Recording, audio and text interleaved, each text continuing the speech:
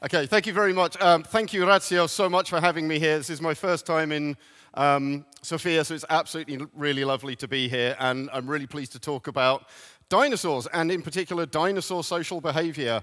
This is something I've been working on for about 10 years now, and it's a fairly big and contentious subject in paleontology, so it's really quite nice to bring it to another audience. But I have to start with this. Every time you say you're a paleontologist, you have to prove it by proving that you dig dinosaurs up in the field, and you go to weird and exotic places and sit in the desert and look at stuff. And I do, but to be honest, I really don't do it very much. Field work, I've probably spent like about 2 months in the field total in 20 years of this job. So I'm really not one of those guys who sits and dig holes, though it can be quite fun. But I poke around with a lot of things. I'm quite well known for working on tyrannosaurs, like this guy from China, and I'm quite well known for working on pterosaurs, like this lovely little guy from Germany that I worked on. And they cover a whole range of different things.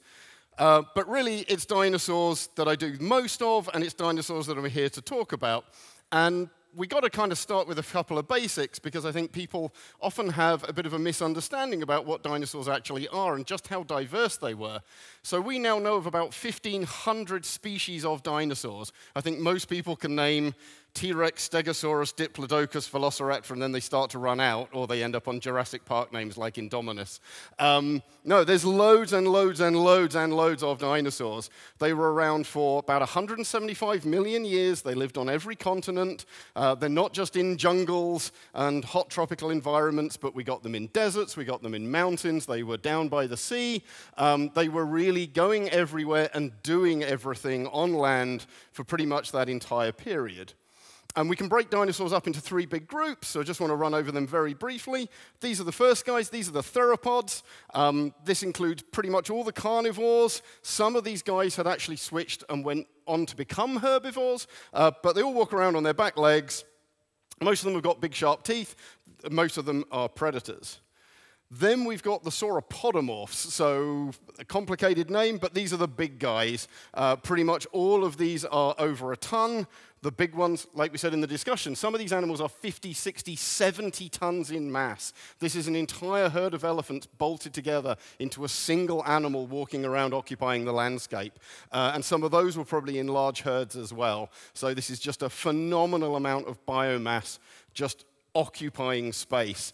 And yeah, mostly big, mostly long necks, mostly long tails. And then we have a group called the ornithischians, and that's basically everything else. If it's not a 2-legged predator or a big fat thing with a long neck, it's an ornithischian. And really the easiest way of defining them is the other dinosaurs. But they're also the guys with all the weird head crests and all the weird spikes and plates and armors and spines and fins and all kinds of other weird things going on, which is a fairly big part of what I want to talk about today, because what I'm really focusing on today is social dinosaurs.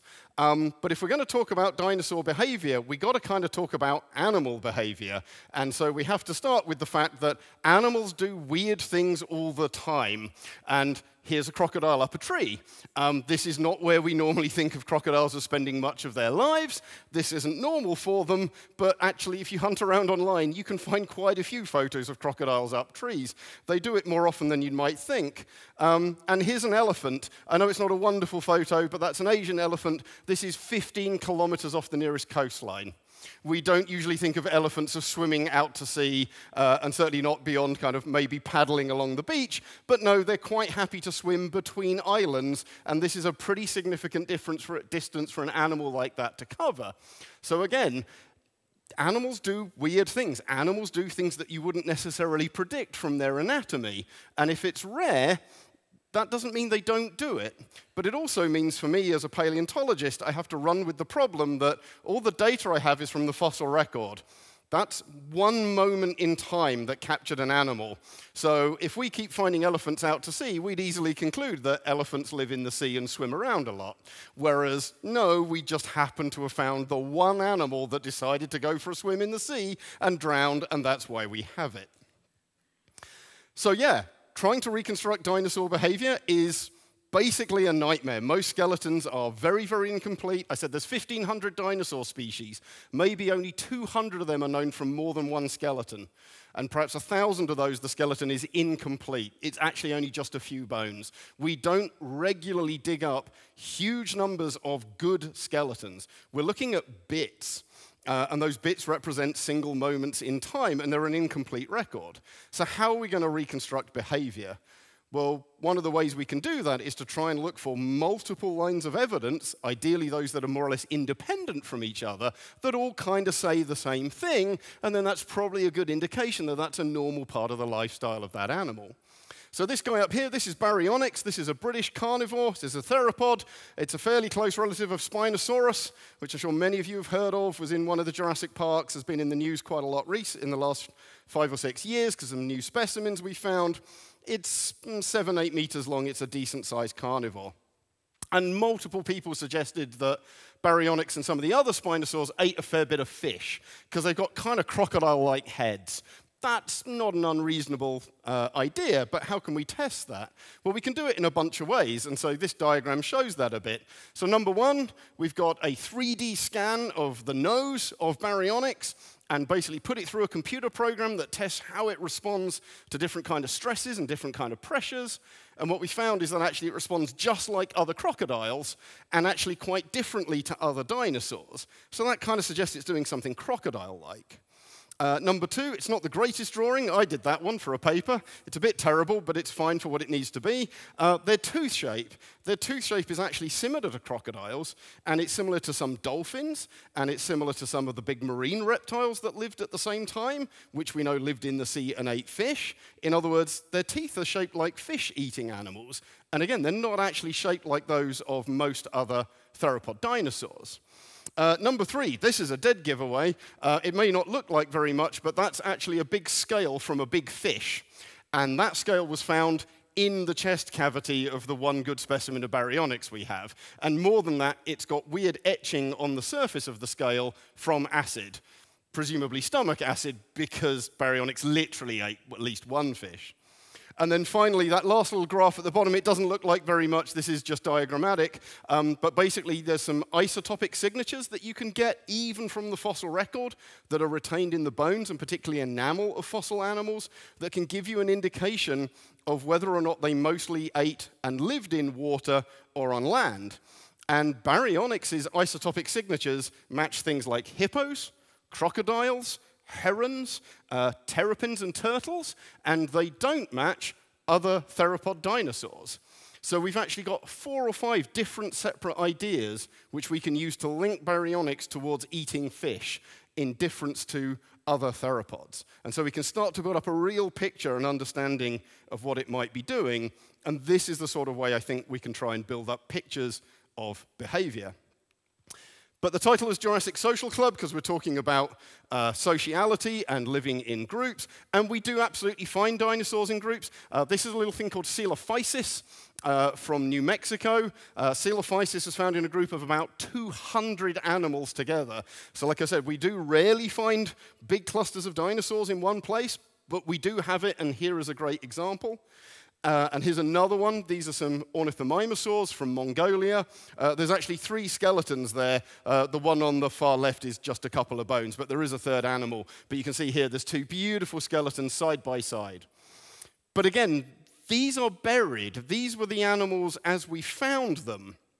That doesn't necessarily mean that they were living together most of their lives. We have some more evidence down here. So on the left, we've got a huge bone bed that I worked on in China. There's bones of about 100, 150 different animals there. But as you can see, they're all scattered across the landscape. Something tore these skeletons apart, probably a flash flood, and pulled them into pieces. And here we see a trackway. So there's 2 pairs of tracks of sauropod dinosaurs walking along through ancient mud which have been preserved. And you'd look at data like this, and you'd look at like those last couple of slides that I showed, and you'd think, well, okay, you've got a whole bunch of dinosaurs that died together, or in the case of the tracks that were walking together, so they lived together, right? Because if they were together when they died, they must have been living together. And Well, maybe. So here's a kind of traditional group of what we think of as really social animals, meerkats. They live in groups, they interact with each other, they share duties of looking out for predators and helping to raise the offspring and everything else. And we can imagine if a flash flood came in and wiped these cute little critters away and buried them, that I, as a paleontologist, or my colleagues would dig them up and go, oh, great, here's a little group living together. But then you get things like this as well. Yeah, bears, famously those animals that live in groups and they work together and they take turns looking out for predators and they rear the offspring. If a flash flood came in and buried them, we'd have a group of bears together. So bears live in groups, right? No, it's entirely context dependent. It depends what they're doing at the time and how they're living. The paleontological record is really good at lying to us, or at least it has the potential to lie to us. And so in order to look at dinosaur behavior, we really kind of need to understand animal behavior. So here's another big group. These are African water buffalo or Cape water buffalo. This is a photo I took in South Africa. This herd is about 5 times this size. There was like 1,000 animals there. And you will regularly see herds of water buffalo of this kind of size, hundreds and hundreds of individuals. But actually, if you study their social behavior, what you actually find out is that herd is made up of dozens of herds of about 5 to 10 animals. Some of them are a bull with a group of cows. Some of them are cows and calves, and some of them are all young males together. So they're actually a whole bunch of little subgroups all traveling together in one big group. But again, would you tell that from footprints or from some giant mass burial of the kind that we often find in the fossil record? And here's another one. So wildebeest, we've all seen images like this before, the famous Masai Mara Serengeti crossing that they do twice a year as they travel around East Africa and Kenya and Tanzania, moving with the rains to try and find the best food. Wildebeest have a very similar system to water buffalo. They're actually composed of small herds within that giant herd. But this is what happens in East Africa. If you travel down to South Africa at the same time, this is what you see. One male standing on his own. The females will move around in a small group of about half a dozen looking for food, often with their calves. The males will stay in place and not move the entire year. And during the dry season, they just run low on food, but they defend their territory waiting for the females to come back. So the same species, just a couple of 1,000 kilometers apart in the same part of the world, are doing completely different things at the same time of year, depending on the local environment. So we always have to think about the ecological context, what is going on, what might be driving these animals coming together, how might they be operating, what systems are changing them, and just be aware of the plasticity. What we see in one animal or one group of animals from a fossil is not necessarily what all the others are doing of that species, let alone any other species. So, moving on, I want to talk about ceratopsians. So this is one of the ornithischian dinosaurs. Remember, those all the herbivores, all the weird ones. And ceratopsians, you probably know. This guy on the left is Triceratops, the one famous one of the few dinosaurs everyone can name. But ceratopsians are really, really varied. There's loads and loads of different species, 100 or so or more. And what really makes them stand out is all the different ornaments on their heads. So famously, Triceratops has these 3 horns on his face, and then the big frill out back. But we have this guy on the right, Pachyrhinosaurus, who just has a giant boss on the nose, and then some little spikes at the back of his head. We have things like this, Styracosaurus, with a huge nose horn and spikes out the back. And then Inoinosaurus and Diabloceratops, completely different combinations of frills and spikes and horns. There's an almost endless array. In fact, one of the main ways that we can tell different species of ceratopsians apart is all the different horns and spikes and frills that they have. They're really, really varied. And then there's this little guy. This is Protoceratops from Mongolia. I love Protoceratops. It's probably my favorite dinosaur. I've probably done more work on this animal than any others. They're really cute. It's Triceratops without the horns. They're about 2 meters long for a really big one. They lived about 75 million years ago, give or take, so pretty close to the very end of the dinosaurs. And you find them across Mongolia and down into what is now modern northern China. And one of the reasons I love them is we have loads and loads and loads of skulls and skeletons of protoceratops. As a paleontologist, one of our biggest problems we have is data. You know, my fellow biologists and zoologists and ecologists, they go, well, I've done this study and we've measured 150 animals, but I'm not sure we've got quite enough data, so we're going to go and measure another 100. And I'm like, I've got half a leg. That's it. That's all the data I have. Again, having more than 5 is a lot. A lot. And we have loads of protoceratops. We have loads of protoceratops. We have loads of protoceratops. This isn't half of them, quite literally. We've probably got 100 decent skeletons, and most of those are entirely complete and articulated. So every bone, or nearly every bone, and as you can see, often in really, really good condition, and actually from very small animals and eggs all the way up to adults. What's also really nice is they pretty much all come from one time and one place. As near as you can ever really get for fossils as a whole, this is one population, so we can kind of treat them as a single group of animals. And that means they're a fantastic model for when you want to look at what are dinosaurs doing and how are they behaving and how are they acting. I should say, part of the reason we have so many of them is because Protoceratops lived in what was more or less a desert. So this is northern China and southern Mongolia as it is now. That very handsome man wearing white is lying in a hole in the ground is me 15 years ago in China, trying to dig up some ankylosaurs. And this is what it looks like now. It's also what it looked like about 70, 80 million years ago. Pretty much the same. And deserts are actually amazing places for forming fossils. Because when you die out in the desert, there's very little decay. There's very few predators and scavengers around, and it's so dry there's very little bacteria or anything to break your bones down. So bones tend to sit out on the surface. This is an old dead goat. In fact, there's a famous dig site that the American Museum of Natural History found out in Mongolia in something like the mid-90s. And they used to go back to it every year and keep excavating more and more dinosaurs and more dinosaur fossils and eggs. And the reason they were able to go back to the same place every year is because there was a dead camel there. And every year they'd drive back and camp next to the dead camel because it just stayed there for 20 years. But that's really significant because that means it's got 20 years to try and get buried. It's got 20 years for a sandstorm or a sand dune to cover it and the chance to turn into a fossil. Whereas if that was 20 years here or 20 years in North America, a wolf or a bear would have eaten it, a flood would have washed it away, just the bacteria would get to it and it would fall apart. So deserts are brilliant for preserving fossils. And it means that, yeah, you just find Protoceratops everywhere. I've spent less than 3 weeks digging in these kind of environments, and here's some of the Protoceratops stuff I've found, or from the teams I've been with have dug up. There's some teeth, there's a tail, there's a small skull, and that horrible fragment in the bottom corner looks very uninteresting until I tell you that those little lines that are dragged across the surface, they're the bite marks of a velociraptor.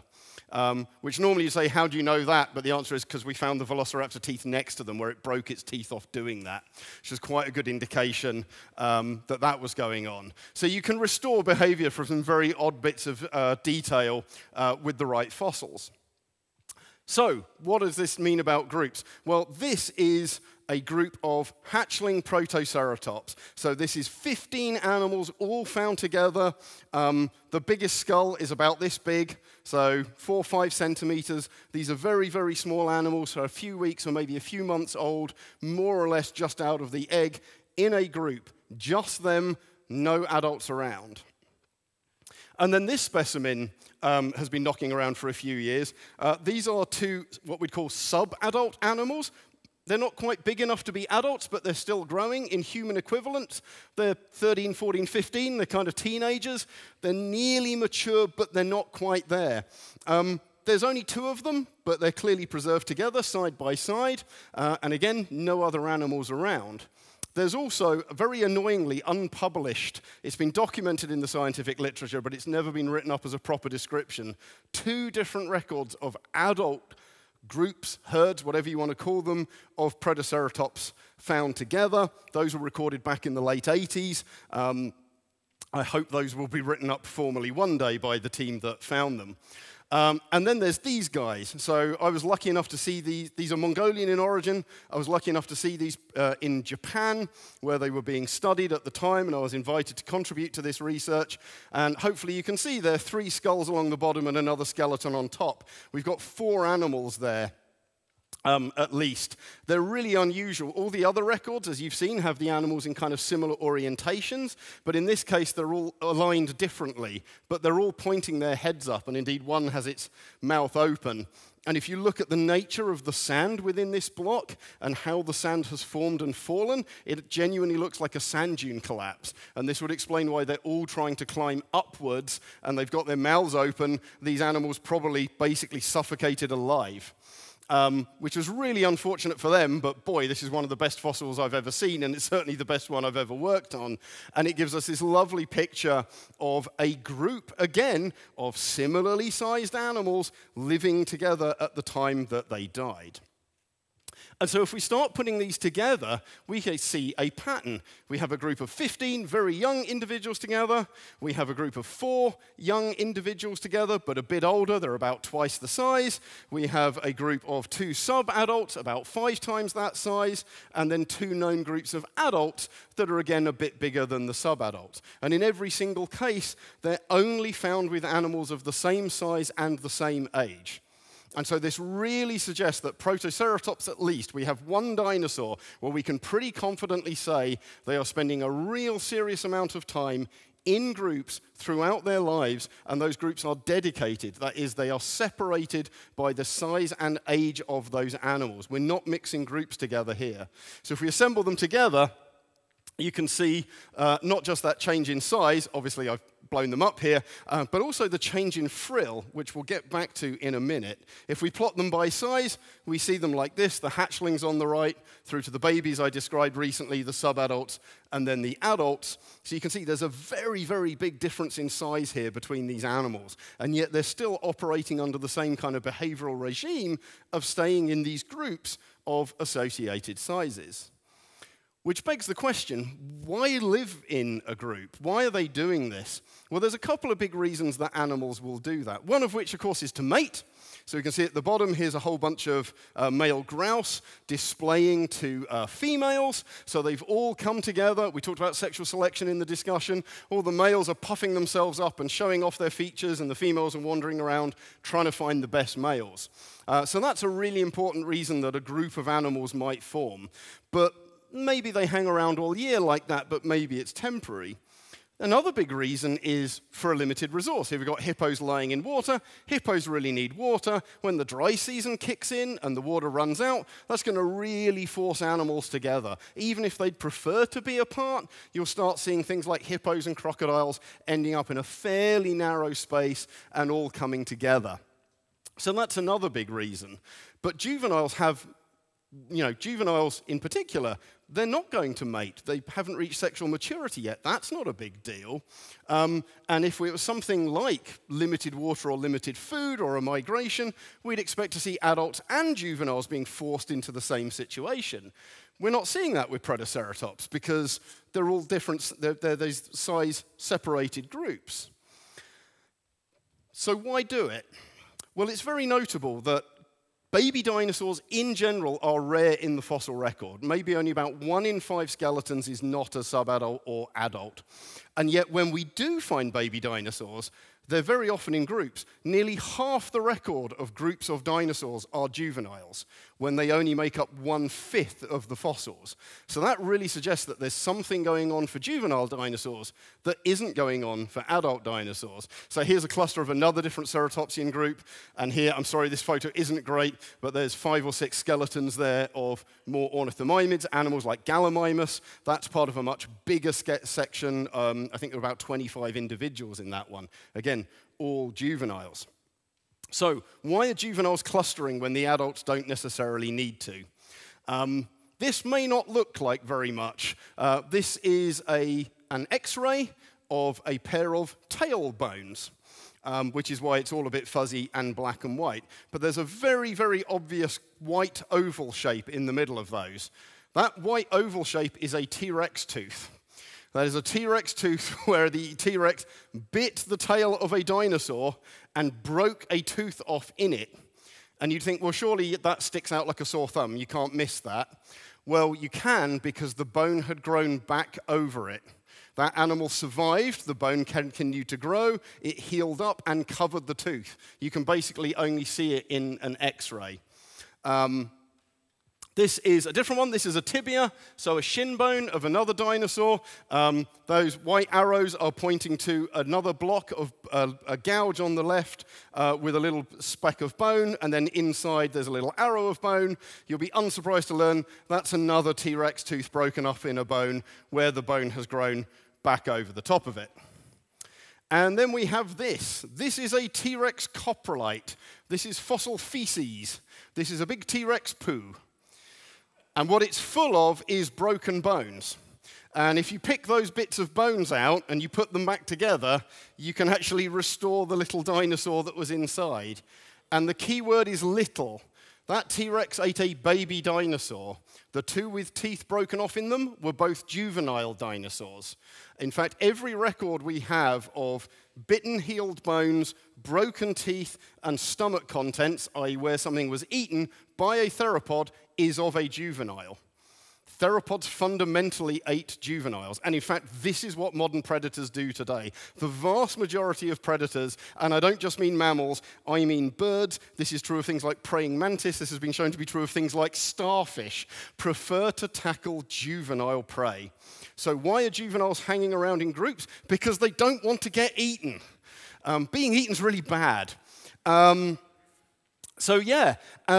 And though this probably explains why we're missing lots of baby dinosaurs from the fossil record, but when we do find them, they're in groups. Because dinosaurs usually laid tons of eggs at a time.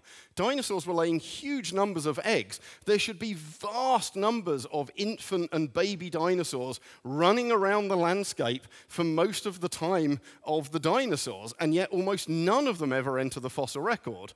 Now, admittedly, there are some other biases about that, which I'm going to conveniently overlook, but probably the main reason is because they're being eaten.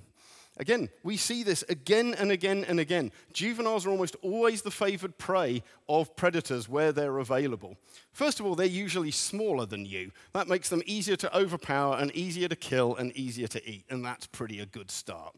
Secondly, there's usually loads of them, particularly in a system like dinosaurs, where they're laying tons and tons of eggs at a time.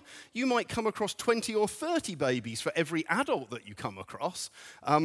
Go for them, they're easy pickings, particularly when they're usually naive. One of the single biggest problems that juvenile animals face is, although there's all kinds of instinct built into them, most of them don't actually know what predators are. They have to learn individual predators, they have to learn escape responses, they have to work out how to avoid them. And in doing so, they often have some very messy encounters that kill some of them off, or at least leave them injured with things like T-Rex teeth broken off in them. But also another big factor is often they lack the protections of adults, not just size, but again, baby triceratops don't have horns. The baby ankylosaurs, the armored dinosaurs with the big tail clubs, they don't have armor when they're babies. And we see that in cows and sheep too. The babies don't have horns that the adults do. Baby elephants don't have tusks. They don't have the weapons that would help protect them.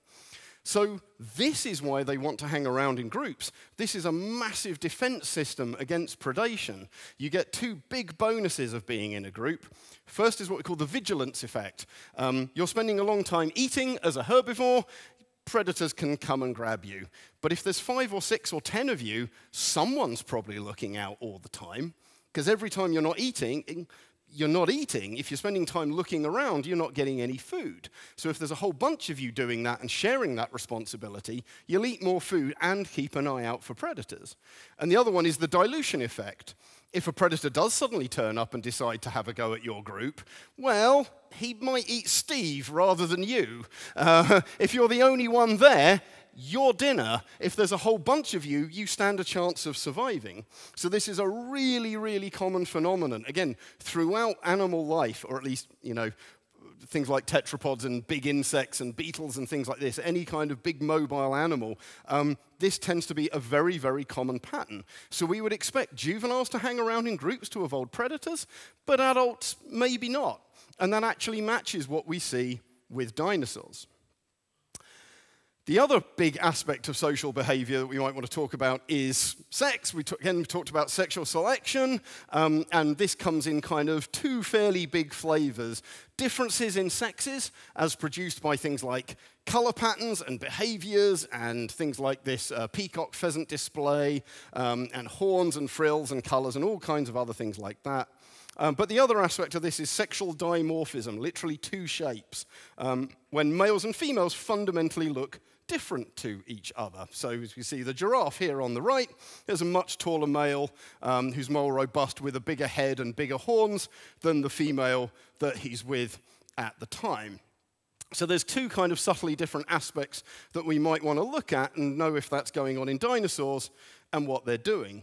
And certainly loads and loads of dinosaurs have some kind of feature that could easily be a display feature. So things like the plates along the back of stegosaurs, and then things like these kind of little hornlets we have over the eyes of, this is an Allosaurus, or this head crest that we have in this is an Oviraptor from Mongolia, or even some of the hadrosaurs, the duck-billed dinosaurs, these enormous crests on the top of their heads, which are also resonating chambers, so they're probably making big noises with them, as well as being able to use them as some kind of visual display. And again, as talked in the discussion, can you try and demonstrate that these are actually some kind of sexually selected display feature or social dominant signal or something like that, beyond saying, well, it's big and weird and we can't think what else it might be? And the answer is yes, and the main way you can try and do this is looking at the growth rate. So I mentioned things like, sheep and cows, something we're all quite familiar with. Even a half-size or even three-quarter size animal barely has horns at all. They haven't started growing.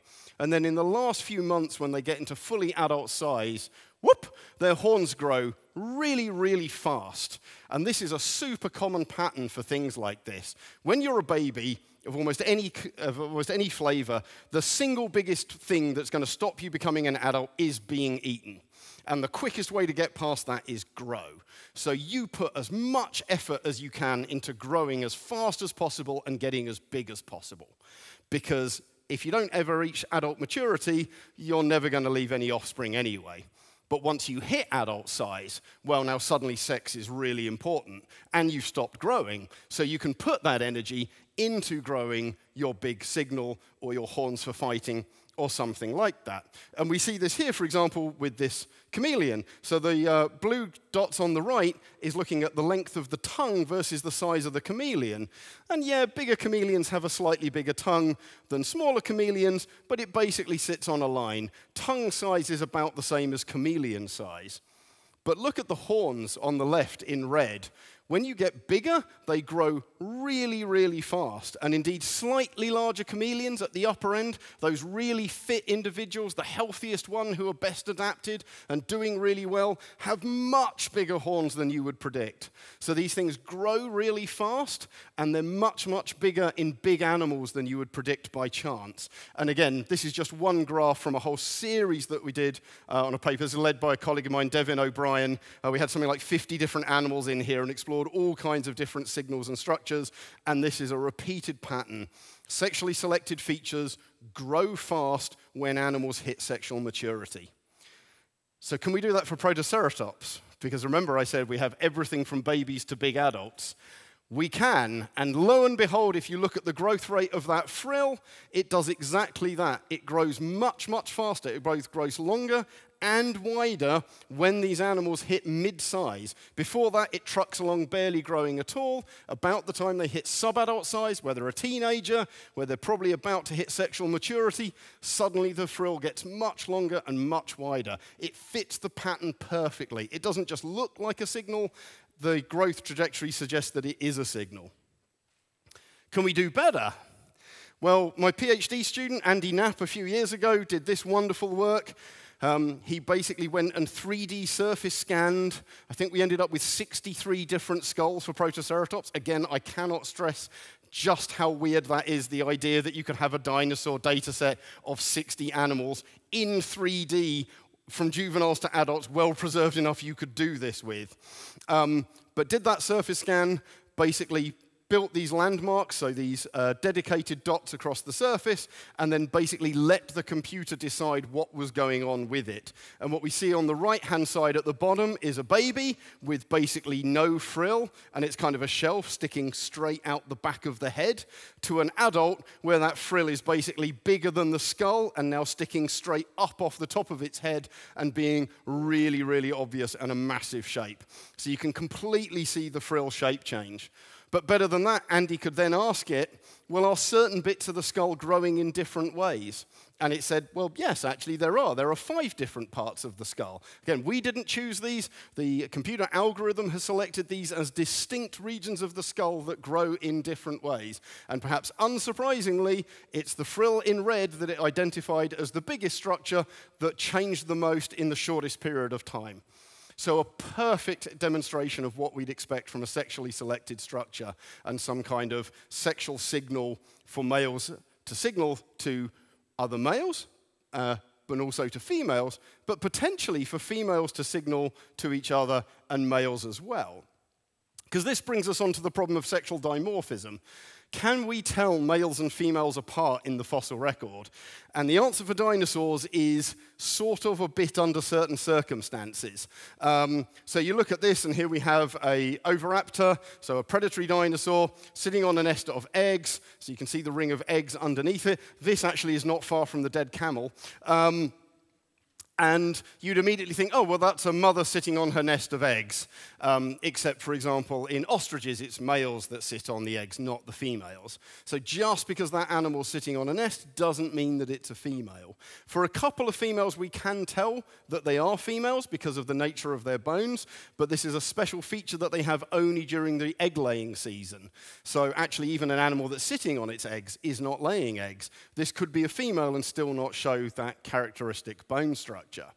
So can we tell males from females? Are they actually different from each other? Is there dimorphism?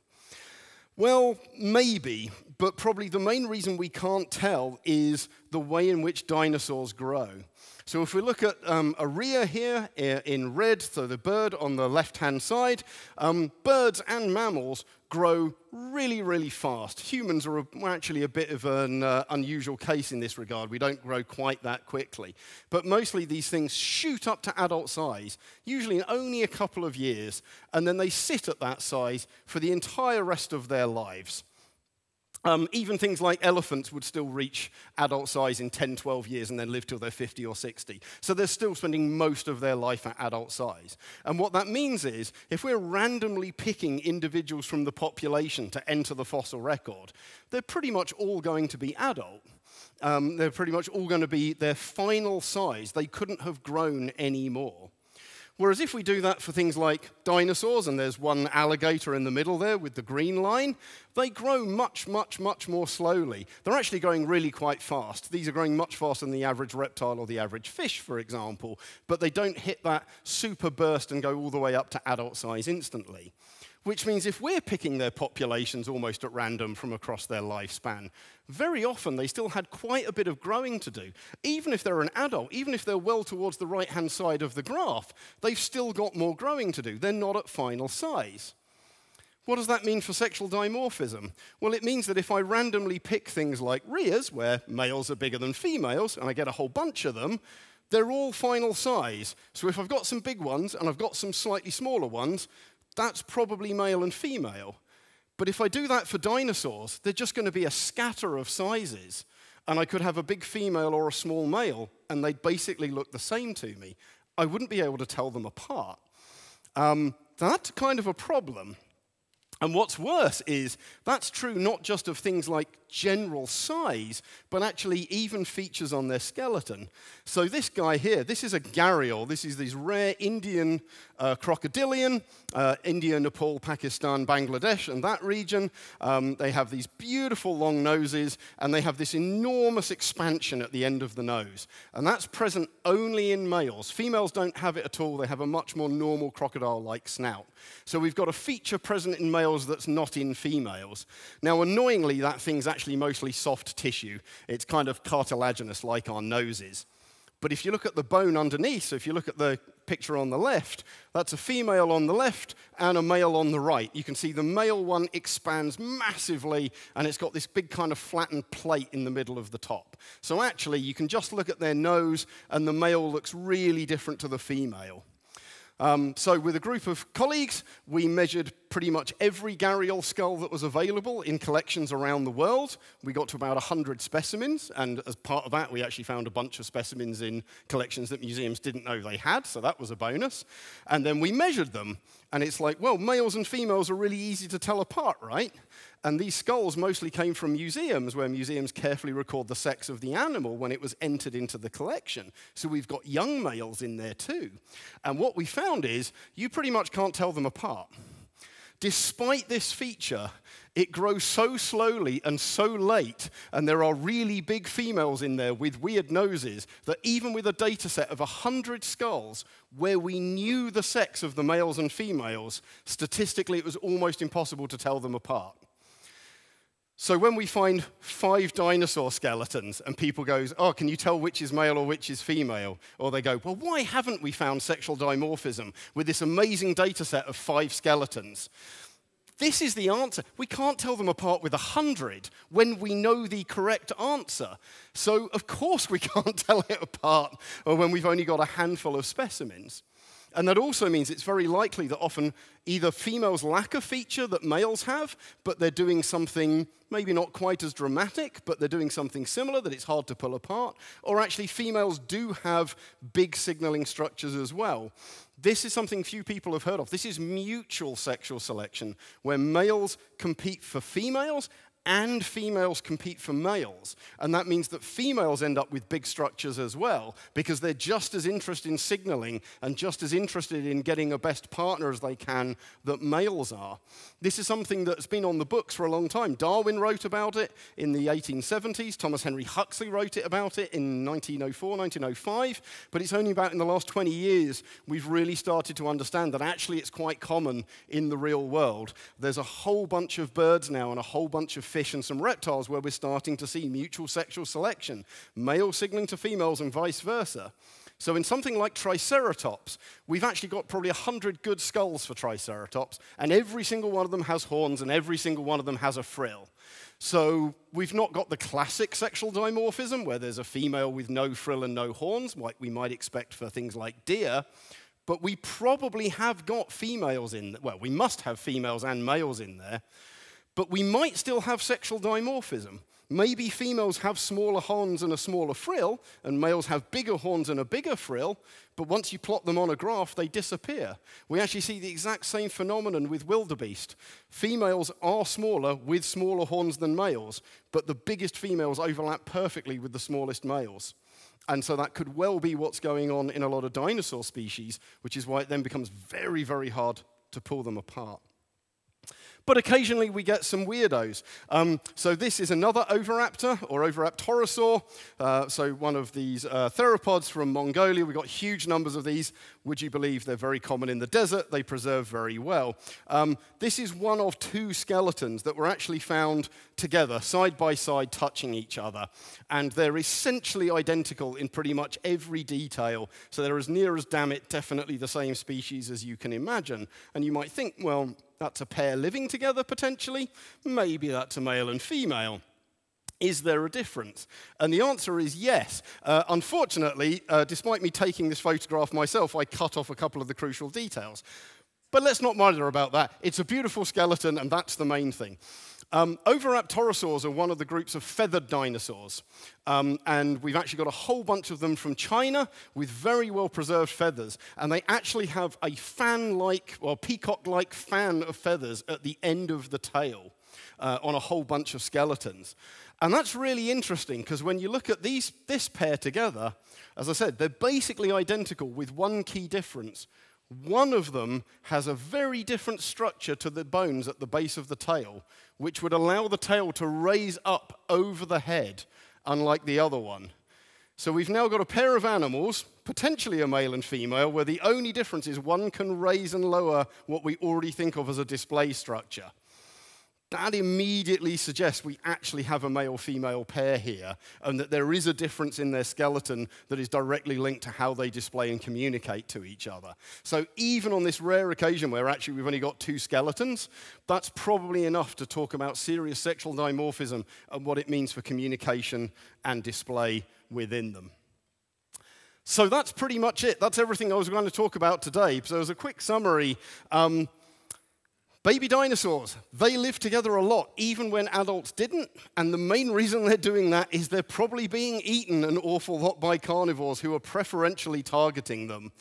Sexual dimorphism, it's almost certainly present in dinosaurs, but we simply can't detect it. We don't have the data set. We need hundreds of specimens, very, very complete, in good condition, that also represent a single real population. And basically the only one we can do that with right now is Protoceratops. There's a handful of others we can potentially do it with, but it would be a huge amount of work, and it would still then only be a handful of specimens. But there is real evidence there for groups living together and acting together, but it's very few and far between. I am sure huge numbers of dinosaurs were living in groups. Many of them had real social interactions, hierarchies, communication, shared jobs, all the things that we see in modern mammals, modern birds, and even a whole bunch of reptiles. Proving it with the data we have is very, very difficult. And as a final reminder, you know, the wildebeest show us that. The ecological context, what were they doing at the time? Is there anything we know about how they were buried and what the environment was and what might have driven them together is going to be really important to interpreting this data and making sure we get things right. So that's the end of it. I just want to thank a whole bunch of people. I've collaborated with dozens of colleagues over the years on these various papers, but in particular here, Andy Knapp on the left, my PhD student. Well, he's now gone on to his own career at the Natural History Museum. Here he is photographing ceratopsian skulls in a museum basement. And Rob Nell, who was Andy's other supervisor and a good friend and colleague of mine, staring at a beetle. He works on dung beetles, but I've managed to persuade him that dinosaurs are more interesting, which was important. But particular thanks to those two and dozens of other colleagues. If you have enjoyed this talk and you're desperate to hear more of me, there's my website. I've got a blog, I've got a podcast, I'm on Twitter and other things as well.